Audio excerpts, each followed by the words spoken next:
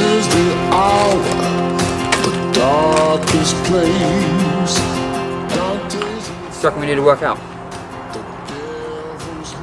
We have been pretty lazy for the last 6 weeks. Yeah, fuck it, come on. Just do.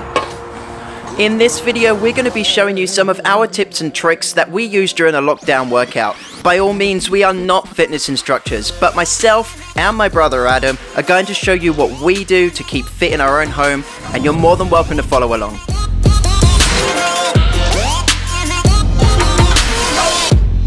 We're going to be using dumbbells and a big rusty pole that we found in our garden. You'll see that later. But even just by putting books into your bag, anything that will give your muscle resistance, that's what you want to do. So you just basically want to find anything in your house that you can improvise with, then that can work, then I think you're good to go. Now, of course, you need to start off with a warm-up. Hey everybody, right, okay, let's get ourselves warmed up, shall we? We're gonna run, jump, walk on the spot. Let's go. What are you doing? I'm warming up. Maybe not like that, but taking a small run around your garden or running and jumping on the spot if you are limited for space. Just be mindful of those neighbors if you are doing this inside. Oh, and don't forget those stretches. Now, like I said before, we are not fitness instructors, but we did get majority of our information from the book called Anatomy of Exercise by Pat Manachia. Here's that rusty bar I mentioned earlier. If you have one, great. This exercise is called barbell squats. Keep that core body engaged and keep your back straight. Best for your glutes and your quads. If you don't have a rusty bar, that's okay. You can do this with a dumbbell or that bag of books we talked about earlier. This exercise is called goblet squats. That also works on most of the muscle groups mentioned with the barbell squats. Next up is everyone's favourite, the bicep curl. This one works great with a dumbbell, as demonstrated here by Adam working on that bicep muscle. Bring in the bag of books and it works exactly the same. Don't forget to keep that core engaged. Our third exercise will certainly need a bit of improvisation, as we've done here with a couple of chairs and a plank of wood. The bench press uses that rusty bar of ours again.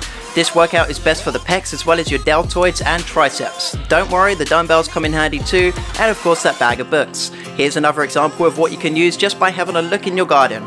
Adam here explains how one more item in your household can be of use for this exercise. And if you don't have all of those things, one thing we do have, friend beer.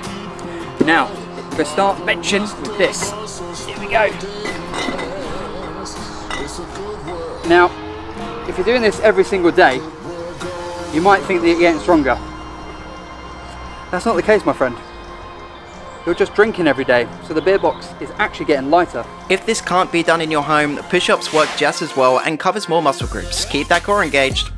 No equipment needed for this exercise, and the front plank does wonders for your core. Just keep it engaged. But not just your core, your deltoids, pecs, quads and tibius anterior get a workout too. What are you doing? Make it easier by putting your knees on the ground and lifting your forelegs, or make it harder by adding more weight to your back. Getting near the end now, we've brought that rusty bar back into play. The overhead press can be done standing up or sitting down, however you feel comfortable. This exercise will give your deltoids and triceps a good workout. Garden slate works well too, as well as the dumbbell and that bag of books to give those muscles some resistance. We're now going to start doing some pull-ups, and mostly to work on our back muscles. So here we go.